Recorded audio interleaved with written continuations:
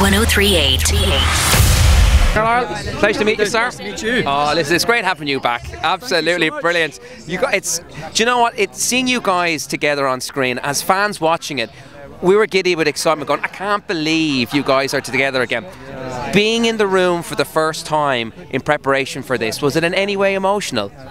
Very much so. Reading the script was emotional, to be honest with you, because I didn't expect it. I didn't expect that.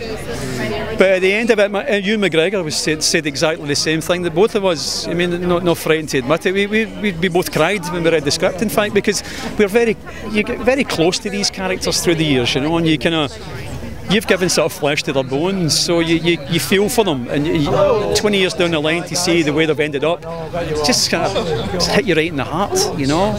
And I hope that's the same thing that happens with the rest of the audience that come to watch it through the coming months, that they will see. There's an emotional undercurrent in this film which I think will surprise people. It's testament to how great an actor you are that you've taken his complete and utter psycho and that you've made him quite lovable, and people clamour for more. And I gotta be honest with you, Robert, we've got the Blade artist, and without giving anything away, I think people will want to see more. Maybe in 10 years' time, because whatever happens to Begbie, even to Spud, your storylines, what do you think? Do you think there could be even a chance? I hope so. I hope so. I mean, I think if the appetite is there for it, I mean, I know Irvin Welsh and myself will be speaking about it. He's up for it, I'm up for it.